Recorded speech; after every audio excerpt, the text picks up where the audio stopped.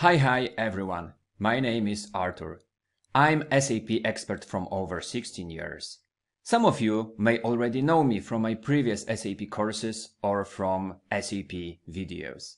This time I will try to explain you what ERP systems are. So let's start.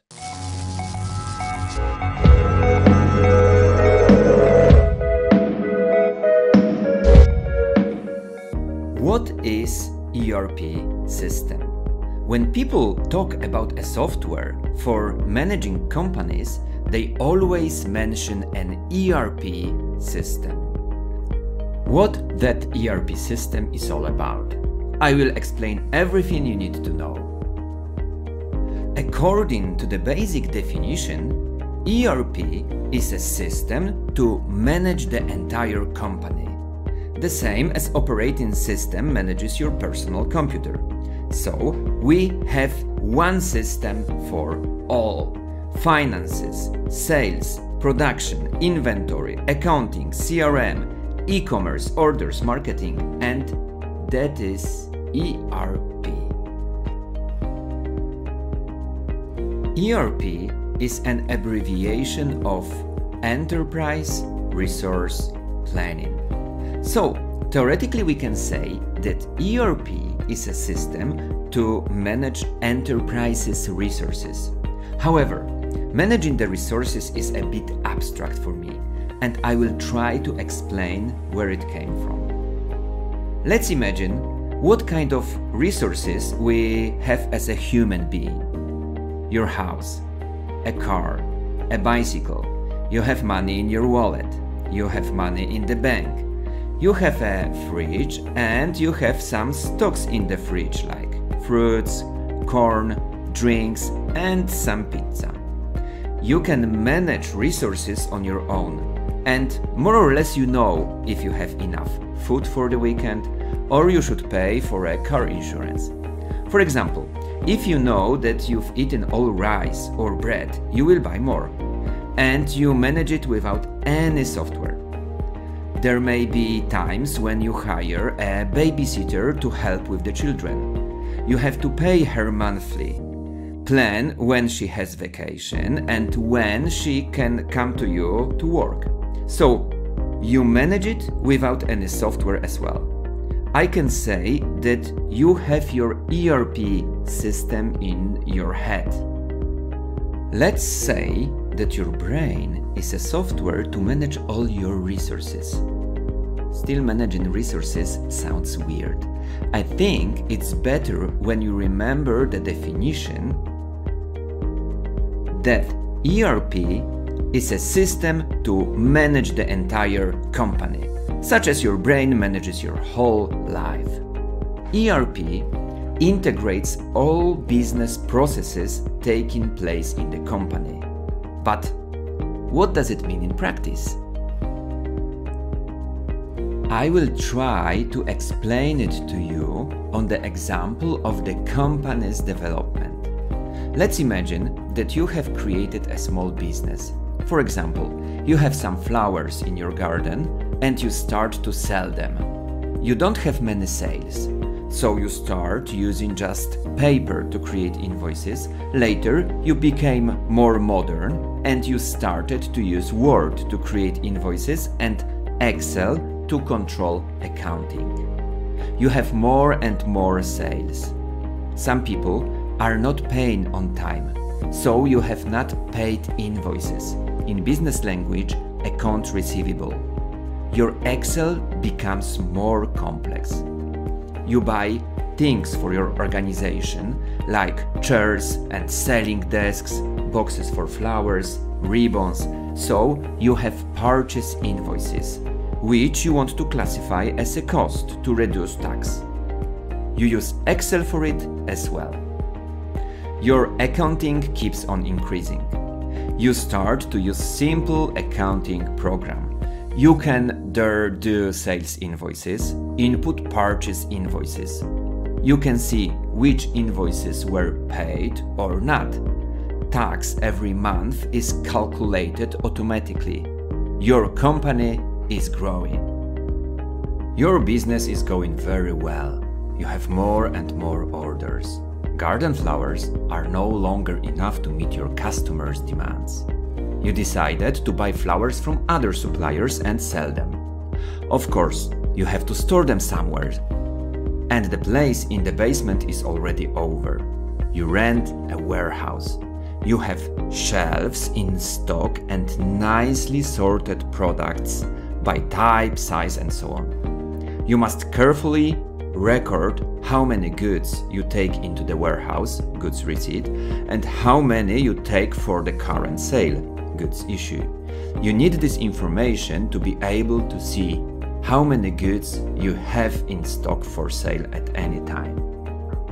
Here, you also need some warehouse management system after some time. Your paper or Excel notes and calculations become too complicated. You are buying software for material management with warehouse management. You fill out a goods receipt for each delivery and a goods issue when you release the goods. The calculations are done automatically and you can make inventories from time to time. Your company is so much good that now you need some help. You start to hire people. If you hire people, you have new things to manage. You should pay a salary. People have some days of vacation a month, so you should manage notification of absence. People go for sick leaves and so on. All are called HR, Human Resource Department. It's too much for Excel and paper management. So you buy software to manage payrolls and HR in general. Your assortment is growing. People no longer just want cut flowers, but also potted flowers. You decided to start production. You buy not only flowers, but also soil and pots. You create an assembly line where people and maybe machines later produce beautiful sets of potted flowers. Each set has its production prescription, different product requirements and production time. All production recipes, machine retooling are so complicated that you don't even try to use Excel here. You buy a production management system right away. There are quality assurance and control in this system. Managing the production process with design changes, production stages, milestones, project statuses, history of production, employee timesheets, estimation the demand for materials and labor for production, retooling of production lines, and much more. The company is really big. A piece of good work for a guy who started selling flowers in the market square. You are already the owner of a big organization. For managing a big business, you need to use reports and analyses. It seems that your company is completely computerized. But look, you have 4 business areas and 4 different systems. There is a lot of separate information. None of these systems talk to each other. Those systems don't share data. This causes you a lot of problems. For example, you have always some problems that your potted flowers are sold and you didn't produce enough new products. Or the other way around. You produced too much, your flowers withered because too much was produced. The report to analyze trends across sales and production would solve the problem. You cannot do that because you have all that information in different systems. Sometimes your production is stuck because there are no enough subcomponents in your storage. So you should order them, and till delivery your production is stopped. It is such a lack of efficiency. Your dream is to have storage and production in one system. In that way, during the planning of production, demand for new purchases would be generated automatically. You could create a report to check that and predict new purchases. Now you can't do this because all that informations are in different systems. You planned a hard-working production week, and it turned out that some of your key employees are off at this time. You forgot about that. Only the HR department had that information. You would love to have a system that checks employees' presence during production planning. If you want to make your business decisions, you need to see the real-time business performance with dashboards and KPIs meters. Based on that data, you can do some strategic decisions. Match sales with productions, a stock with sales, supply with demand, production with HR, and so on. For all of this, you need some data from one system and some from another. All that is not possible.